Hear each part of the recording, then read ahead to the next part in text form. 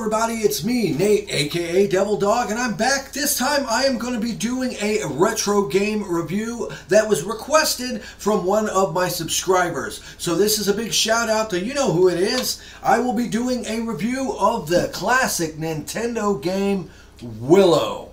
That's right, Willow. Yeah, I'm going to be torturing myself. Well, I'm at it. Maybe I'll do Fester's Quest next. Alright, let's go ahead and put this old game in the Nintendo and see if it actually still works. Oh, how about that?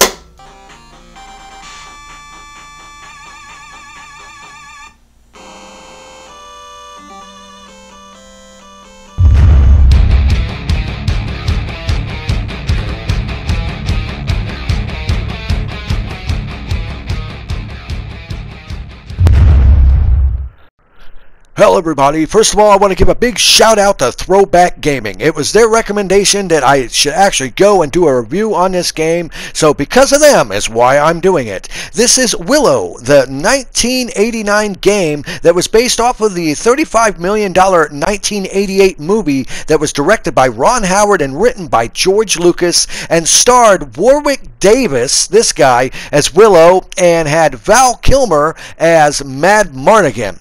Now if you look at Val Kilmer nowadays, I'd say you would probably be better off to call him Fat Fartigan. Yeah, that's right. You know, all in all, it's actually a pretty damn decent game. Now, as you play through it, you'll realize it'll take you roughly about around 10 hours if you actually take your time with it, but you can speed run through it in about 2 hours or less. It is a single-player action role-playing game developed and published by Capcom, and plays very similar to the classic Legend of Zelda series or the Legend of Mana. It also kind of reminded me of Castralis in a lot of different ways, just because of the way the battle movement is. I mean, when you're moving and you swing your sword, you kind of poke it straight ahead, similar to what Zelda does. I mean, Link does in the Legend of Zelda, my bad. But when you're standing still, you swing the sword in an arc. Now, other thing I did kind of notice, which was kind of annoying with this game, other than the fact of the way the world layout is, they'll tell you to go like north, and you'll try to go north, you'll end up getting lost and shit. So the directions and the way the map structure is, it can lead to actually getting confused and getting lost kind of easy. It does have a continue and a password feature, mainly because if you want to use the password, that's great. I recommend just going through and continuing, but it does have this thing, if you die, you will lose your current state and go back to your previous one. Now what I mean by that, let's just say you're at level 2 and you need 300 experience to get to level 3 and you get killed at like 298, well, you'll go back to 150 and you'll be warped back to your most current town that you went to at the last area. Now, one way that's kind of cool, but another it kind of sucks. I mean, if you're like super close to the next level and you get killed, that can kind of be annoying, but once you get used to it, it's really not that bad. And like I said, as you play through this game, you'll get different weapons and abilities and different, your swords, and what I mean by abilities is basically different magic spells, but I'll get to them in a minute. Now, you'll get your different swords. The heavier the swords normally are more powerful, but they're slower to swing. Now, as you progress through, you'll actually level up and get, quote, stronger enough to where you'll swing the swords a little bit easier, especially with the item you'll find early on in the first game that will increase your strength. And you also get shields, but most of the time the shields don't really seem to fundamentally serve a good purpose until later on as well. Once you get strong enough shields, they'll actually reflect the enemy's attacks from you, which actually does make a big difference, especially later on.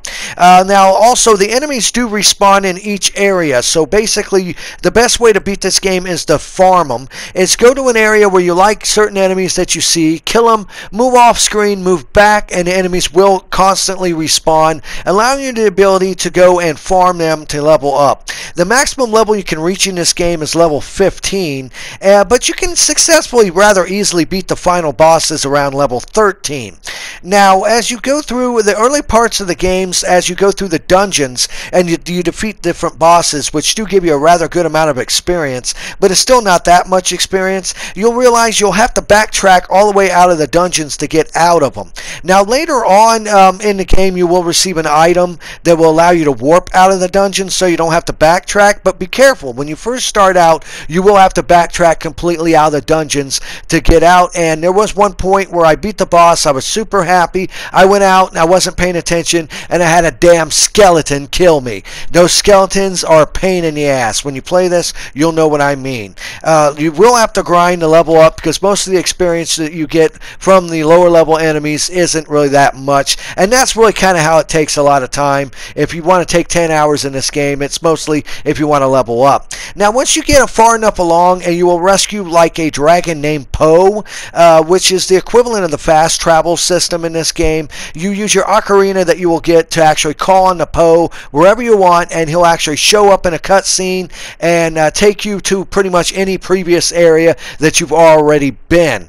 Now, one thing I did notice about this game that is kind of interesting is there are some times that enemies will be off an area where you can't reach and kill them, which can be kind of friggin' annoying as shit. I mean, you'll have like an enemy, and let's just say you just want to kill him, you know, just for the experience, and then it'll be hovering out an area like a bug or a beetle, and you can't get to them, which really kind of sucks. And there are some other enemies that are best just to avoid downright. There's the one guy that'll turn you into like a pig. You can't really even hurt him. The best way to do is just run from him and dodge his bubbles that he throws after you after he turns you into a pig, and that's kind of annoying. You know, I hated that part, and I think damn near the final boss is a joke, but right before him, that guy right there, he's a pain in the ass. He's annoying as shit. You want to avoid that guy at all costs. When you see them, just run from them, trust me. Now, as you go through, I will notice this. Some interesting things here and there with design issues, but for the most part they stayed very true to the plot behind the movie. There were certain parts in it that they did change or remove based on the fact that it is a video game, you know, with some of the enemies and such, but for the most part they did a damn decent job staying true to the movie's plot. You do come across just about every character in the movie, and all in all, you know, some of them don't really play major roles. They're just in the game just to be there, but they do change some things around. But you know, all in all, the graphics for a Nintendo game are really damn good. The only thing that I found is really annoying, and you might want to mute it, is the music. It sounds great at first, but after you realize that there's only one overworld theme you listen to repeatedly, and it resets every time you kill enemies, other than a couple different boss battle tunes, fundamentally you're going to be listening to the same 3 to 4 songs. So that can be rather annoying. But one pleasant surprise I have to say with this game, other than the fact as you progress you get different weapons, the magic is pointless, really. Other than the final magic you get, which I didn't even use, the magic is utterly pointless. But all in all, it was damn fun. I liked it, and it had a very decent ending. It actually had a ending where they actually took the time out to actually show you a true ending, and for a Nintendo game, that's pretty special. So this is Nate, aka Devil Dog. I want to say a big shout out to Throwback Gaming for recommending this video game to do a review on. And remember, people, have fun, play hard, and the devil is in the detail. It's not too many times around when I can actually recommend a Nintendo game to play. Some of the earlier ones were a nightmare. This one was actually fun. I definitely want to give a shout out to Throwback Gaming for his recommendation to play Willow. And if anybody else would like to see me do any reviews on any other Nintendo games, please leave me a message below on what game you'd like to see me do next. But of course, I've always got to end my video by sending this cartridge back to where it came from.